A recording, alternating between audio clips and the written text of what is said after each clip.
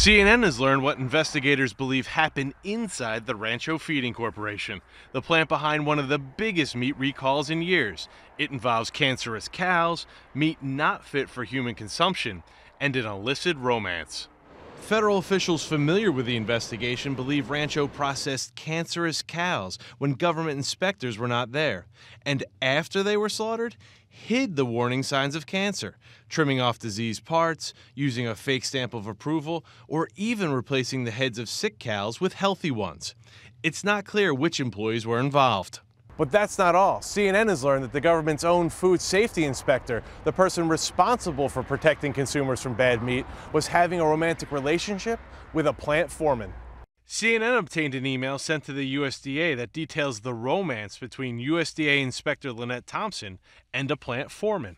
The email says the foreman admitted to an assistant plant manager he had, quote, been seeing Lynette Thompson, and went to her trailer 3 different times, and they were intimate. The email included personal texts said to be between Thompson and the man. She texts, "I need a kiss later."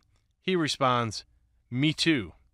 And this one where Thompson says, "Play dumb, please, for my kids. Delete everything, Kay?" Documents show there was an acrimonious relationship between Thompson and plant officials, and she had complained about the processing of cancerous cows. But having a romance with a plant employee is against USDA rules for an inspector. We tried to get in touch with Lynette Thompson, but were told she did not want to speak to CNN. Rancho has since been sold, and the former owners won't talk on camera. But the lawyer for one of them did, and Jeffrey Bornstein says the relationship between the foreman and the inspector was not connected to the recall. But he did admit his client, Jesse Amaral, made mistakes. There were opportunities for cows to have gone through the process without proper inspection or otherwise properly being handled. Bornstein says his client is sorry, but the owner had no intent to hurt the public. He takes responsibility for mistakes in judgment that were made. He made mistakes in judgment. He regrets not being better able to recognize, respond, and to stop some of these alleged bad practices. Bornstein says his client is cooperating with the federal investigation, but wouldn't discuss specifics of what went on in the plant.